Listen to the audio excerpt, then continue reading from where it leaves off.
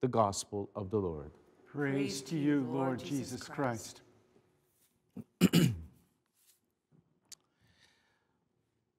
Brothers and sisters, we celebrate the first Sunday of Lent. And the first reading from the book of Deuteronomy tells us about the feast of the first fruits. And during this feast, the first fruits were offered back to God in thanksgiving. And it kind of anticipates what we do every time during the Eucharist. And it kind of like shows who God is, but also who we are. And in fact, it's a remembrance of how God saved the people of Israel from Egypt, from the slavery in Egypt. And particularly, it is specified who we are. We're wandering, we are aliens, and many times oppressed. And God saves us from all that. And there's so many people and so many situations, and even ourselves, that we find ourselves wandering with no direction. We don't know what we really want. And sometimes we also find ourselves aliens or alienated, marginalized. Let's think of so many refugees. This is the story of so many people who suffer, finding a new place, a new future, something to give hope to their children. And many times they're oppressed. We are oppressed by so many situations that sometimes we don't even realize. And this profession of faith about who, not so much who God is, but what he does for us, we do it every time during the Eucharist. It's the memorial of what God does for us. He lays his life down for us, is risen from the dead, and continues to feed us.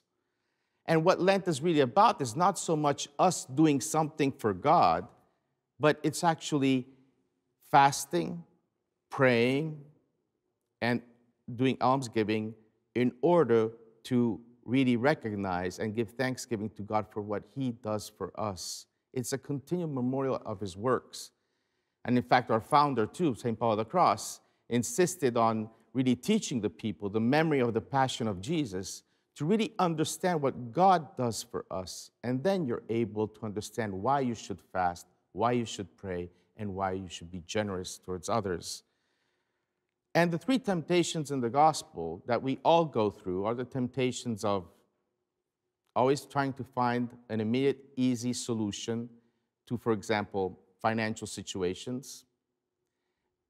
We all have thirst of power, and we always look for something spectacular. We all want to be somehow be famous or recognized. We're always looking how many likes we have on our social media pages. And we always look that to be like popular. And the way of Jesus instead is different. And especially the first temptation, when the devil says, after 40 days that he's been starving, not eating Jesus, he says, why don't you just tell these stones to become bread? He's hungry. Well, Jesus answers back that not only of bread, but of every word that comes out of the mouth of God, that will really satisfy us. And I think that so many times we forget that it's not just enough to serve the poor, to do almsgiving, to give money or even shelter. So many times we forget that these brothers and sisters are people, are persons, they have a dignity. And sometimes they need friendship.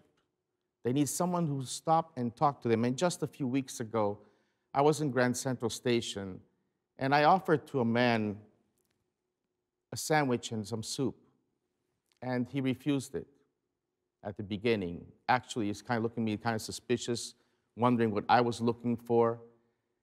And I stayed there, I insisted, then I just stayed quiet, and I continued to ask him questions, who he was, where he came from, and he never really warmed up to me.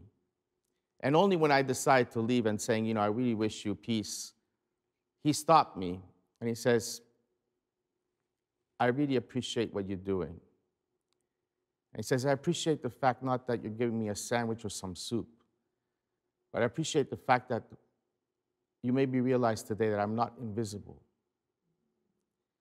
You made me realize that I'm a person, because so many people pass into the station every day, and no one notices me. And then he warmed up, and he told me his own story of wandering, of being oppressed, and being alienated. And I realized then that probably we should open more our eyes, our ears, and our hearts to really find where God is and to hear and listen his story. So during this Lent, let us fast from the things that probably like oppress us so that our hearts will be open and recognize God and what he does every day for us.